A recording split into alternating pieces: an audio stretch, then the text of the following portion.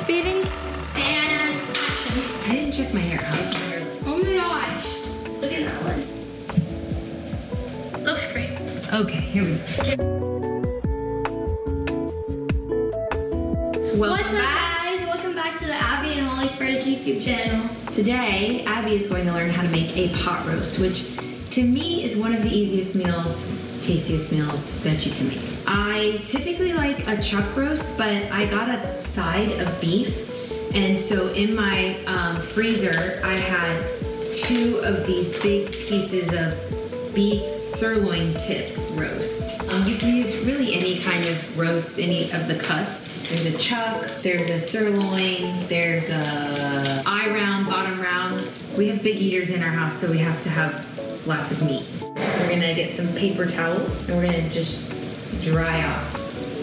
Salt and pepper on both sides. So you wanna take the pepper, give it a couple of sprinkles, salt, and you wanna kinda like pat it in. Oh, I'm about to sneeze. Abby, you can't I'm gonna wash my hands too. Wash your hands, you touched the meat. Put them down. This is gonna pop like crazy. Ready? We're gonna give it like 3 minutes on each side. I like the way it looks.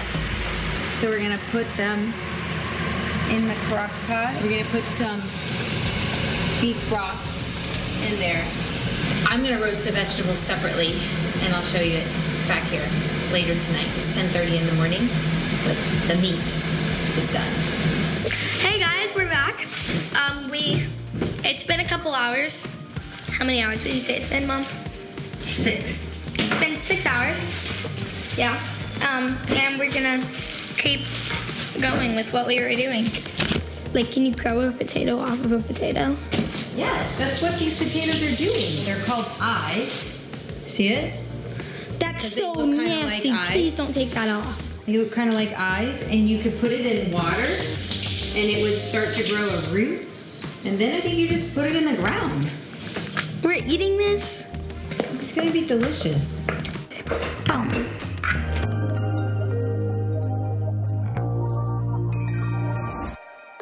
I think Bo likes sweet potatoes. Let's see. Yep. Got our vegetables cut up. We're gonna give them a little bit of olive oil, salt. Now we're gonna mix this around. There you go, look.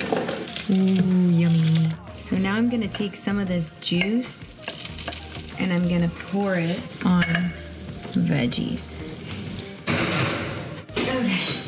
Here is our veggies. They're done. And here is our final pot roast. And let's make a plate.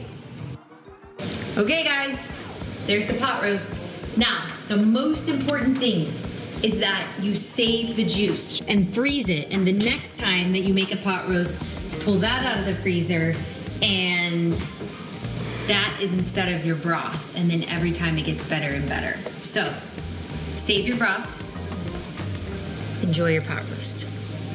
If you like this video, make sure you like, subscribe, turn on notifications, share it with someone. Let me know if you cooked it. Let me know how you make your pot roast. We'll see you back here next time.